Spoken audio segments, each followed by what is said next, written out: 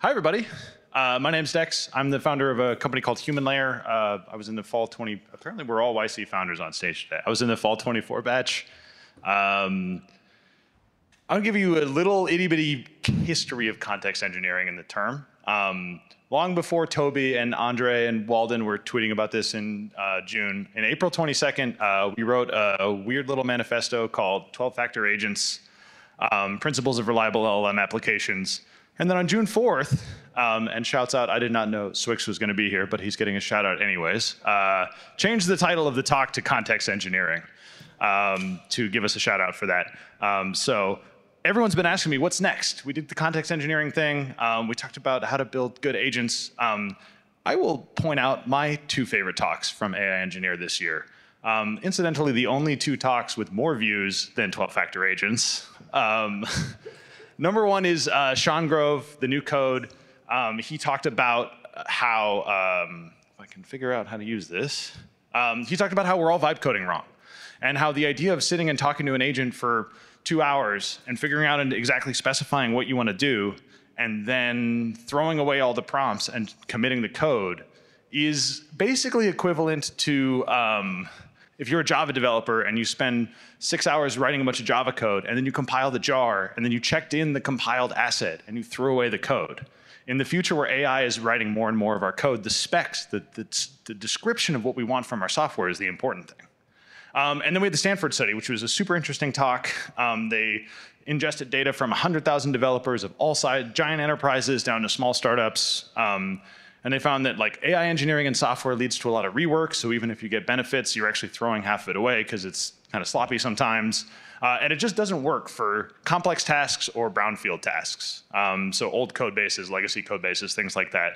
And especially for complex brownfield tasks, it can be counterproductive.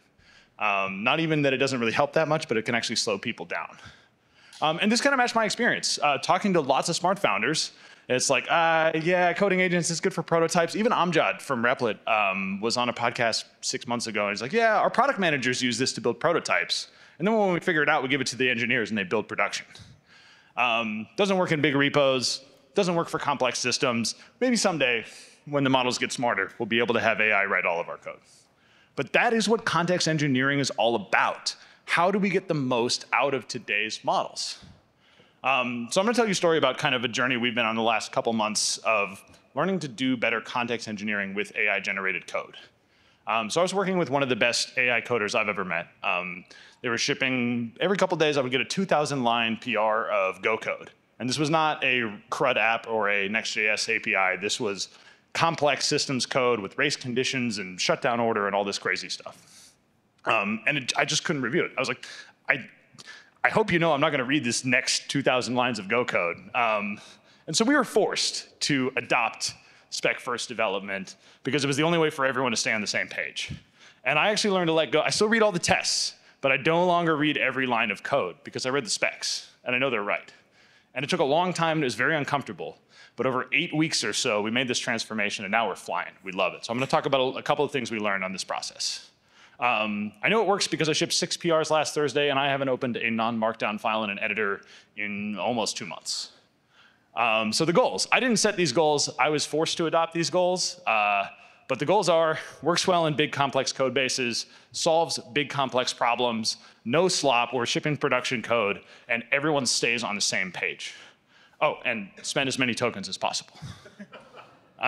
This is advanced context engineering for coding agents. I want to talk about the most naive way to use a coding agent, which is to shout back and forth with it until you run out of context or you give up or you cry. And you say, no, do this. No, stop, you're doing it wrong. You can be a little bit smarter about this. Basically, if you notice the agent is off track, a lot of people have done this. I've seen some people from OpenAI post about this. This is pretty common. If it's really screwing up, you just stop and you start over and you say, okay, try again, but make sure not to try that because that doesn't work. If you're wondering when you should consider starting over with a fresh context, if you see this, it's probably time to start over and try again. We can be smarter about this though. And this is what I call intentional compaction.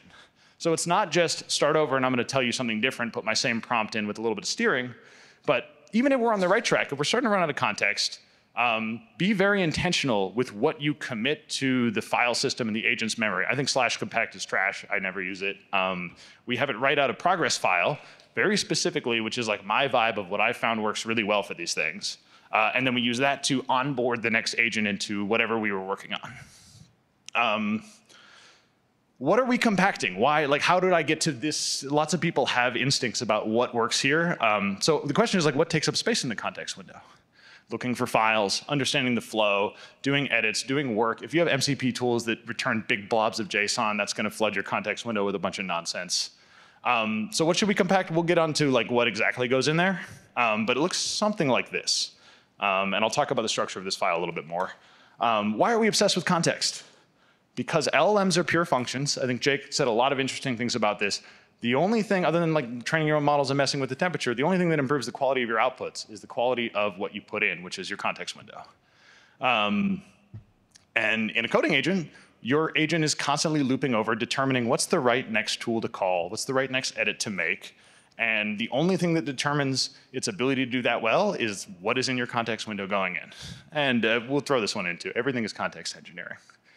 Everything that makes agents good is context engineering. So we're gonna optimize for correctness, completeness, size, and trajectory. I'm not gonna talk a lot about trajectory because it's very vibes-based right now. But to invert that, the worst thing to have in your context window is bad info. Second worst thing is missing info, and then just too much noise. And if you wanted an equation, we made this dumb equation. Jeff figured this out. Well, Jeff, lots of people are figuring this out, but Jeff Huntley works on SourceGraph AMP, which I know Byung was supposed to be speaking tonight. I hope he will appreciate this talk in the spirit of what they've been talking about. You got about 170,000 tokens. The less of them you use to do the work, the better results you will get. He wrote this thing called Ralph Wiggum as a software engineer, and he talks about, hey, this is the dumbest way to use coding agents, and it works really, really well, which is just to run a same prompt in a loop overnight for 12 hours while he's asleep in Australia and put it on a live stream. I actually think that he's being humble. It's a very, very smart way to use coding agents if you understand LLMs and context windows. I'll link that article as well. I'll put up a QR code at the end with everything. The next step is you can do inline compaction with subagents. A lot of people saw Claude Code subagents, and they jumped in and they said, okay, cool, I'm gonna have my product manager and my data scientist and my front-end engineer, and like, maybe that works. But they're really about context control. And so a really common task that people use subagents for when they're doing this kind of like high-level coding agents is you wanna find where something happens. You wanna understand how information flows across multiple components in a code base. You will say, maybe you'll steer it to use a subagent. A lot of models have in their system prompts to use a subagent automatically. And you say, hey, go find where this happens. And then the parent model will call a tool that says, go give this message to a subagent. The subagent goes and finds where the file is, returns it to the parent agent. The parent agent can get right to work without having to have the context burden of all of that reading and searching. And the ideal subagent response looks something like this. And I'm not gonna talk about how we made this or where it comes from yet. There's a lot to be said about subagents, the challenge of like playing telephone and like you care about the thing that comes back from the subagent. So how do you prompt the parent model to prompt the child model about how it should return its information? If you've ever seen this thing, we're doing basically, what is it, stochastic system. This is a deterministic system and it gets chaotic. Imagine with non-deterministic systems. So what works even better than subagents, and the thing that we're doing every day now, is what I call frequent intentional compaction. Building your entire development workflow around context management. So our goal all the time is to keep context utilization under 40%. And we have 3 phases: research, plan, and implement. The research is really like understand how the system works and all the files that matter, and perhaps like where a problem is located. This is our research prompt. It's really long. It's open source. You can go find it. This is the output of our research prompt. It's got file names and line numbers so that the agent reading this research knows exactly where to look. It doesn't have to go search 100 files to figure out how things work.